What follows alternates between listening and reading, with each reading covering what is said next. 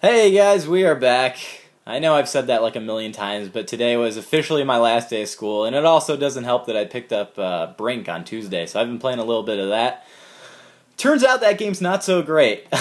If you're on the fence about picking up Brink or not, I would just give you a resounding don't do it.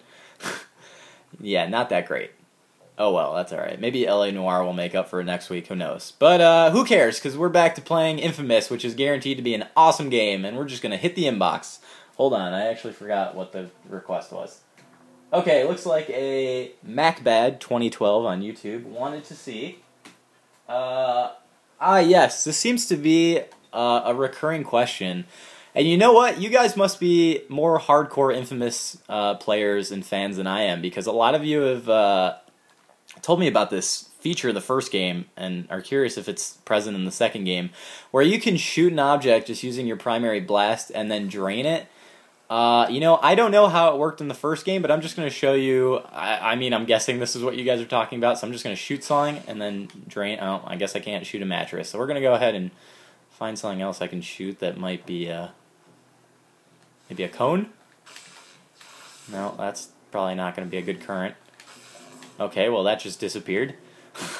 Hold on, wait till... Alright, trash cans are going to be good conductors, so let's try this. Okay, so yeah, it looks like you can drain it, but only for a split second. Hold on, let me get rid of my entire meter here, and then see if it actually does go up, if that helps. Now you have to keep in mind, unlike the first game, when you use your primary fire, which is L1 and then pressing R1, that uses a lot of your power as well. Well, I shouldn't say a lot. It actually doesn't. It takes up very small increments when compared to your other attacks. But so yeah, it looks like you can shoot objects such as trash cans or other conductors similar to that, and you can get your juice back.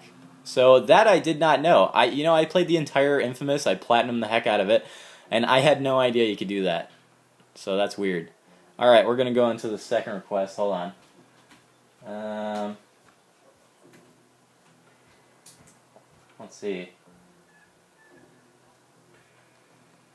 Okay, here we go. Almex2 on YouTube, I think is your name.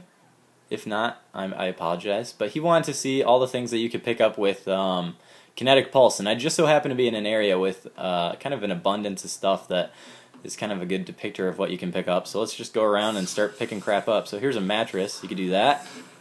Why not? Let's try, how about a chair? Yep, you can get chairs. Let's try a couch. You can do that. Let's go for some boxes. Yep, totally.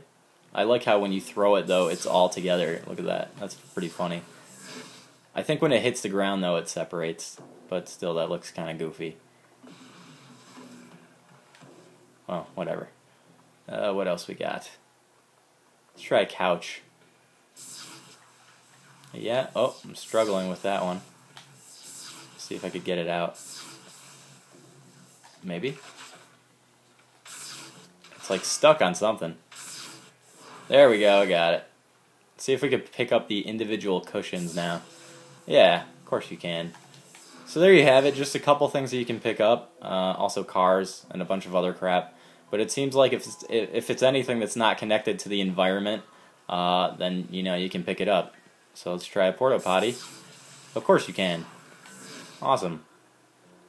So there you have it, just a couple things you could pick up. If it's not connected to the ground, then you can totally get it. So there you have it.